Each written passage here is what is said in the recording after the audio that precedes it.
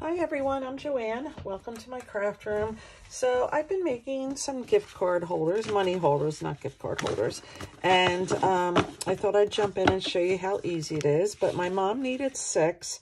So these are, I just put the 2 from here, and I'll give you some ideas for variations. This one.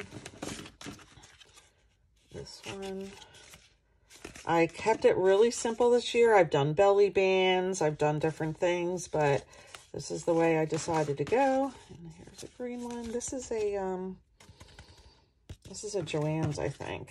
And the other one was Michael's. Paper pads.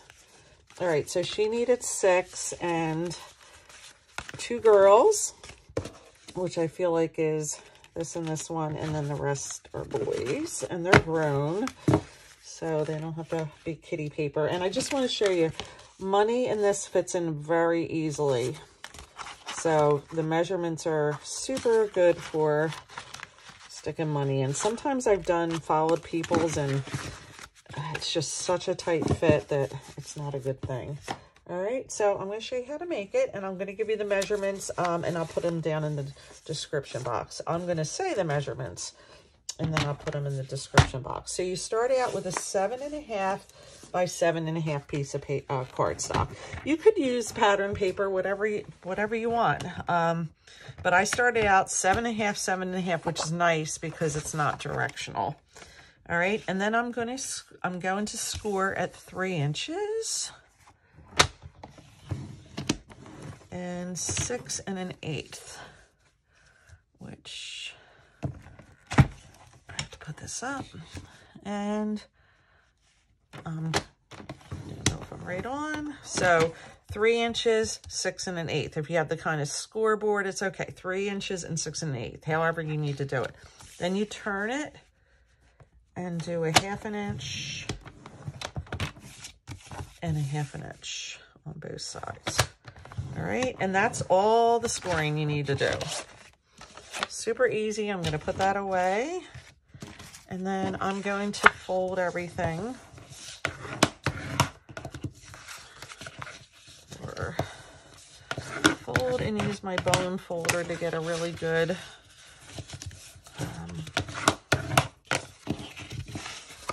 score line. And I find that it makes it easier like this. All right, so the small part's the top, the big part's the bottom. So it's going to fold up basically like this. So we need to cut something. What we're cutting is this top piece and this piece off on both sides. Don't need that. So I'm going to do that. And then I want to come in at a little angle. You can go back and do this at the bottom one, or if you just want to do it all at once, you can do it all at once. Let me just stand up and make sure you're going to see what I'm doing. And I'm not out of frame. All right, so that's the one. And then I'm going to do the same thing over here. I don't want to confuse you. I did turn it around, but it's easier for me to cut that way. You can hear the cat in the background. It's Oliver, not coming in my craft room because everybody's trying to eat silk flowers, and he's mad right now. But he'll get glad again. So this is what we end up with. All right, I cut off this piece. I have a little bit of an angle here, and I'm going to put a little bit of an angle on this one. He's mad. You probably can't hear him. I can. All right, so you can decorate the front first, or you can do how I do. You can glue, you can use score tape, you can use a tape runner. I'm just using a tape runner because nothing is touching that part. But you can use glue, you can use whatever you want. Some people don't like to use tape runner and all because things get stuck, but nothing's touching this, because what's going to happen is that's going to fold up. This is such an easy way. I've done different ones, like I said, but this is so easy. Now, I am going to round these 2 corners. You don't have to. If you don't have a corner rounder, or you know, my hate for this corner rounder has grown again through this project. I just don't get along well with it. Everybody's like, turn it over. Look at what you're... Okay. No, I don't want to do that. I want it to work. Actually, I haven't had this much problem with it. All right, good enough. Good enough. These probably get thrown out anyway, so I'm not going too crazy about it. So that's what I end up with. You don't have to round your corners at all. All right, so then you need 2 pieces of designer series paper. Can't believe I said that. That's an old Stampin' Up! Term. 2 pieces of pattern paper. So they're both going to be 6 1/4. So if it's directional, it's going to be 6 1/4. And then I need one at 2 3/4, which is the bigger one. And one at 1 3/16. Again, I will put these directions, these cuts and all in the description box for you. So I'm going to, that's going to go down the bottom, and I'm going to put that on first. Again, you can glue.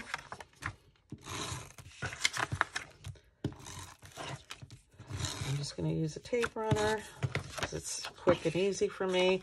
Now, and some of them I really lined up. See, that goes with that. So I'm going, others I didn't. It depended on the pattern, and this doesn't matter. But I'll show you one that it kind of did matter. If I can find what I did with them. The only one that it really kind of mattered was this one. Because if you notice, the diagonals match. Because this piece is actually an extension of that piece. But that was a little trickier. I would stick with something that maybe it doesn't matter if you're brand new.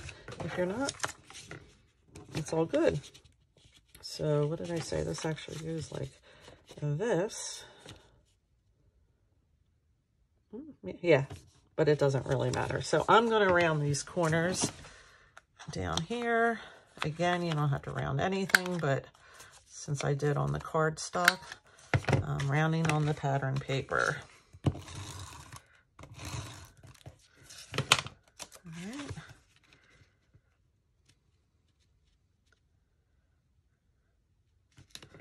Now, some things for to from. I hadn't. It's because I'm sitting at a weird angle, so you can see. Let me just get this straight. That looks good. Good enough.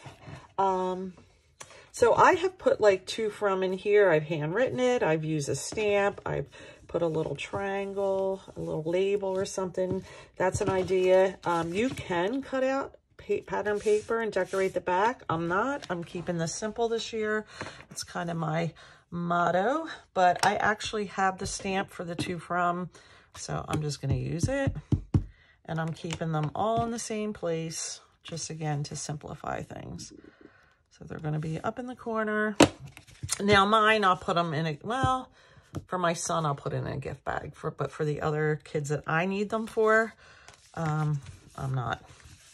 All right. Now you can get, like, say this matched or you had something, you know, you can use a die cut. Sometimes there's things you can cut out of the paper pack. You can decorate any way you want, but I'm keeping consistent with all of these. And I just cut out 2 little tags.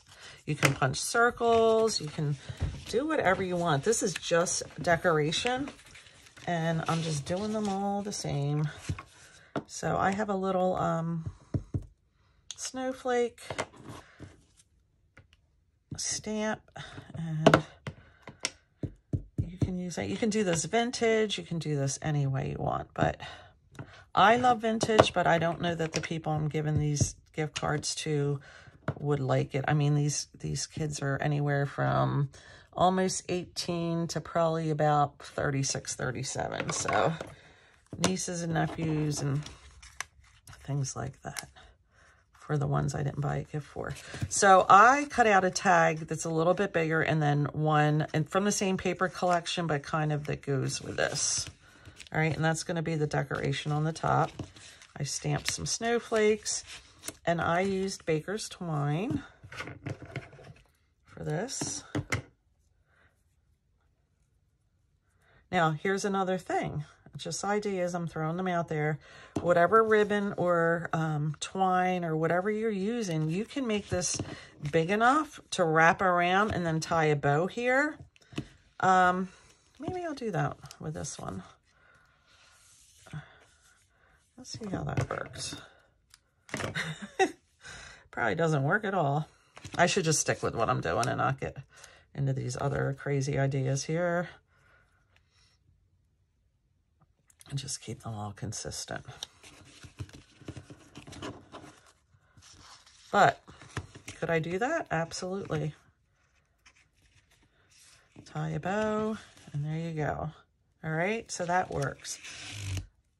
But I'm going to just stick with, like I said, I just want them all completely consistent and easy. This is the year of keeping things simple. And then I'm going to put the twine on here. It's a little too long. I like it a little shorter. All right, and then this is just decoration to me, so I'm just going to put a little bit of tape runner here and stick it here. So, how's it going to stay closed? Well, I have Velcro for mine, little dots, and I'm going to use them. For my mom, I'm keeping them open, the ones I give her to fill, because I just feel like Velcro, she may end up not having worked it with these, she may end up ripping them. So I'm not even going to use Velcro with hers. I'm going to give her, this is just another idea, a strip of glue dots. Where are they? They're in here somewhere.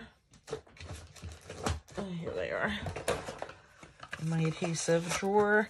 So I have the strip of glue dots, and I'm going to give her, she wants 6 cards, I'm going to give her like 7. So then she can just pull a little glue dot off after she puts the money in and do this and close it. And it's a temporary closure. Ooh, I need to order some of them. It's a temporary closure, you know, for the person receiving it. If she doesn't mind it open like that, it's fine. I might even have long envelopes, honestly. So a lot of different things you can do. You know, just do ribbon around them, whatever. But I didn't want to get into the belly bands this year. This was a lot easier. So if you have any questions, let me know in the under, you know, in the comments sections. Questions, comments, I always love it.